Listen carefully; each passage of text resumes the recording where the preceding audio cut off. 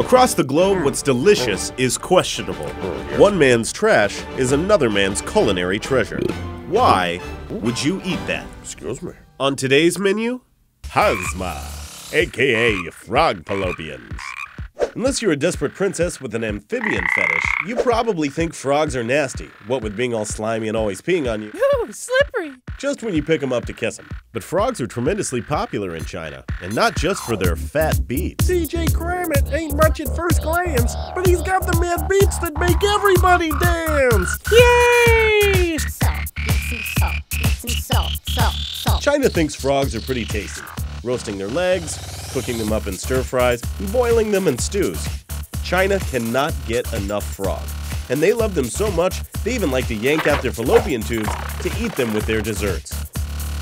You think that's bad? Try having a puppeteer's hand up your butt all day! Okay, so technically not the actual fallopian tubes, but rather the fatty glandular tissue surrounding them. These are harvested from frogs found in the northeastern regions of China. Around winter, these frogs tend to chow down on a lot of nutrients and fats to prepare for hibernation, causing this glandular tissue to get nice and plump. Here's how it's made. First, find a place with lots of frogs. After collection, they dry the whole frog out and slice them open to scrape the tissue and fats out of the area around the fallopian tubes, and then dry that further to be sold. Because the tissue has to be collected by hand, Hasma sells for a pretty penny, going for as much as $55 for a quarter of an ounce.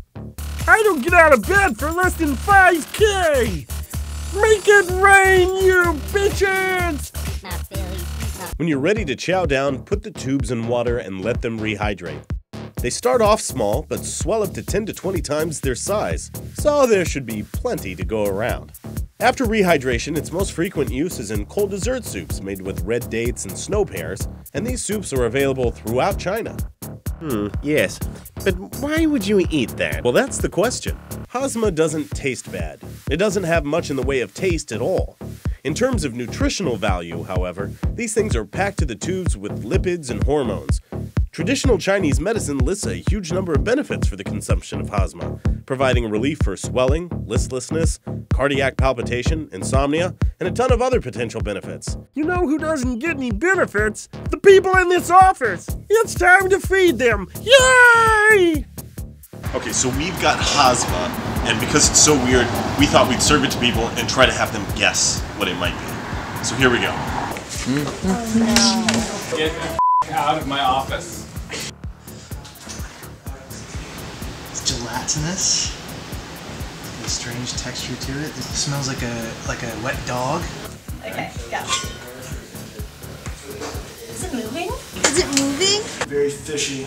Smells like around the ponds around the Mississippi. I feel like brain. No. Okay. Is it freaking frog eggs? Turtle eggs? That's perfect.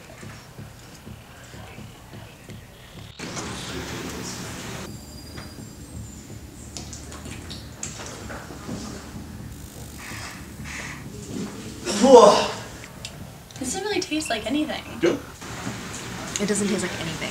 The fallopian tubes of frogs. The fat from around the fallopian tubes of frogs.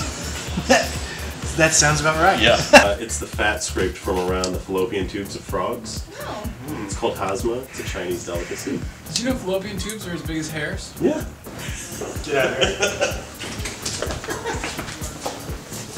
I'm gonna knock that out of your hand.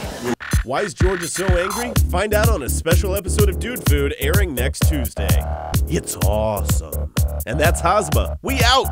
I just licked myself and now I'm tripping balls!